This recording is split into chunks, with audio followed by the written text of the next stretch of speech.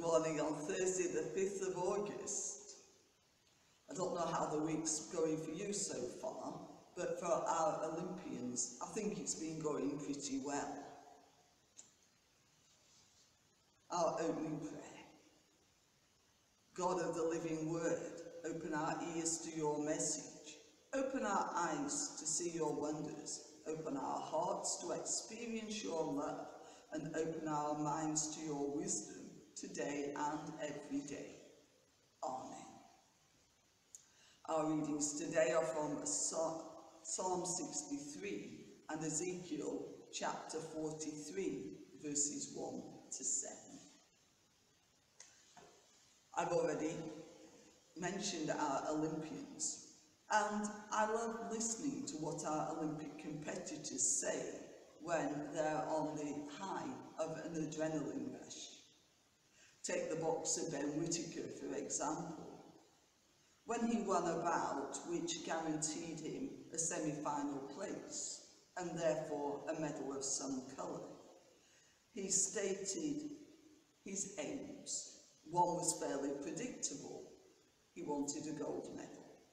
The other, somewhat less predictable, to be Mayor of Wolverhampton, presumably the area he comes from. He seems to be a very confident young man, and I half expected him to say he wanted to be king of the ring, but I suspect that that wasn't original enough for him. I was hoping he'd expound on why he wanted to be a mayor. Did he have political ambitions, or was it the ceremonial side that appealed to him?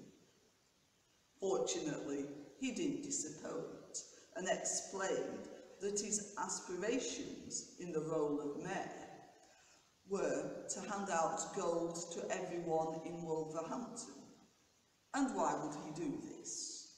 So that they could have a big smile like he had.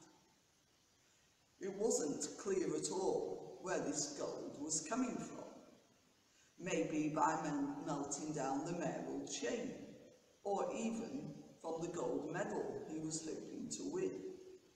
Although it now isn't a factor of consideration, because yesterday Ben Whittaker won a silver medal, and presumably he wouldn't even be considered as Mayor of Wolverhampton because he's not an Olympic champion.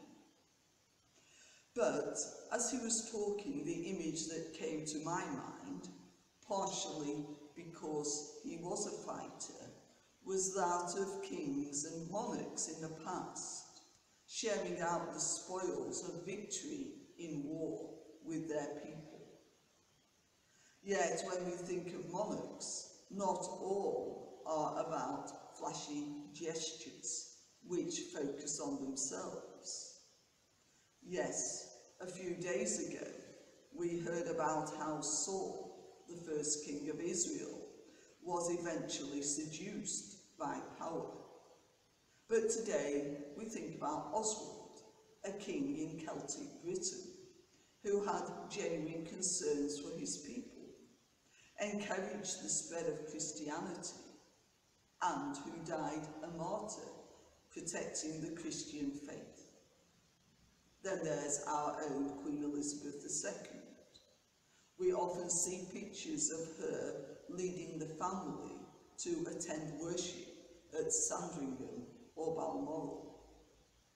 But this isn't because she sees it as a duty, because of being head of the Church of England.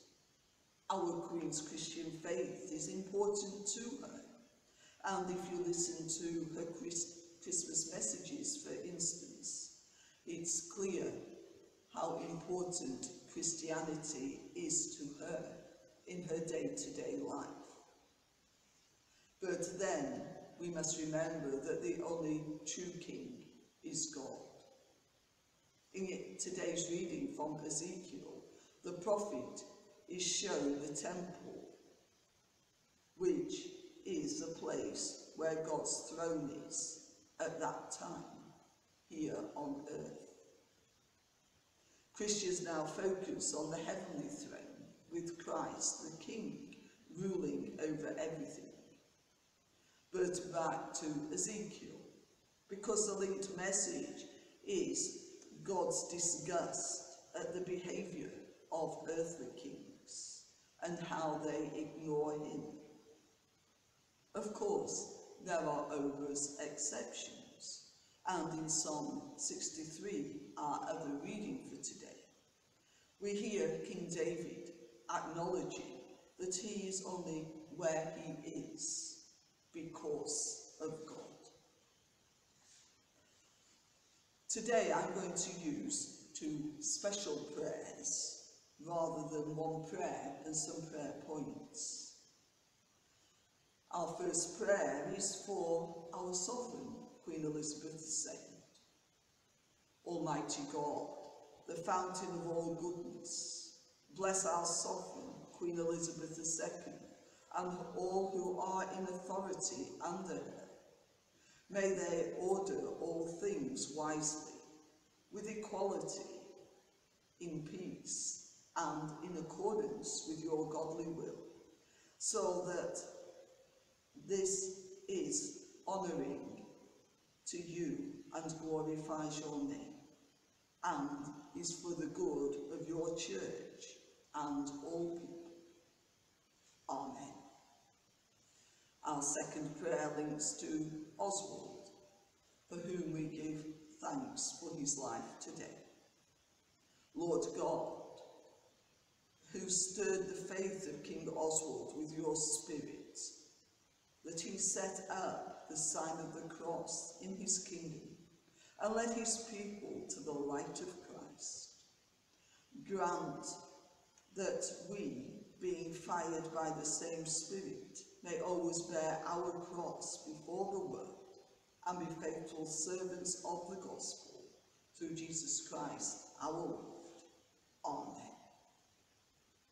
We now come to the Lord's Prayer. Our Father, which art in heaven, hallowed be thy name.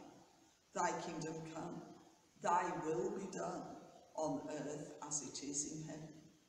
Give us this day our daily bread, and forgive us our trespasses, as we forgive those who trespass against us. And lead us not into temptation, but deliver us from evil. For thine is the kingdom, the power, and the glory, forever and ever. Amen. Do please continue to take care, and our blessing for today. To the King, eternal, immortal, invisible, the only God, be honour, glory, and power, forever and ever. And the blessing of God Almighty, Father, Son, and Holy Spirit, be with you all today and evermore.